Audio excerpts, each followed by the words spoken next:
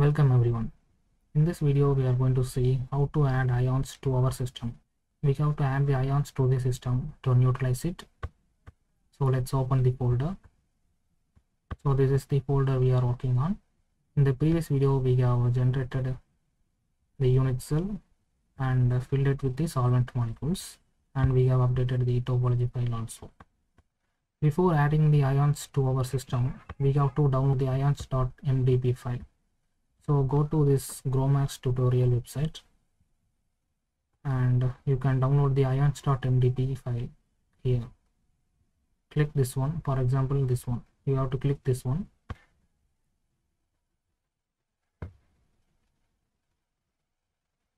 And this is the ions.mdp file. So lines are starting with the semicolon or comments. Okay, you can specify the title of the run. So that is here it is specified minimization. Now there are different parameters here. Here you can specify the integrator and energy, EM, step size and number of steps. And here are the parameters to find the neighbors of each atom and how to calculate the interactions. Here you can specify the NST list cutoff scheme. The cutoff scheme is Verlet cutoff scheme. Okay, and the column type is also cutoff. Just save this file.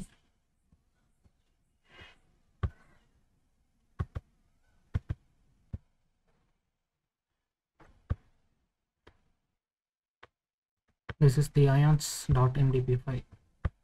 Now open the terminal in the current directory and give this command. By using this command we are going to generate the ions.tpr file. The ions.tpr file is a binary file. So basically all the MDP files are given to the grompp command to generate the TPR file.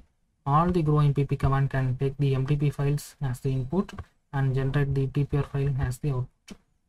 So in this command we are giving a -f, that is the input file, ions.mdp, and -c and -c complex solvator.gro file, and -p, that is the topology file. We are going to update the topology file, and -o ions.tpr. We are going to generate the ions.tpr file. So give enter.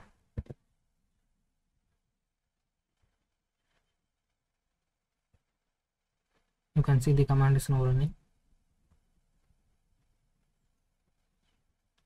So the command is completed successfully. You can see the ions files is generated.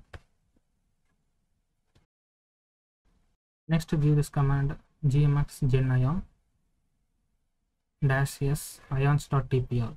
So this is the tpr file, this is the binary file we have generated in the previous command, and we are going to pass this tpr file to the gen ion command. -o complex solvated ions.gro file. So this is the output file. In this output file the ions will be added accordingly.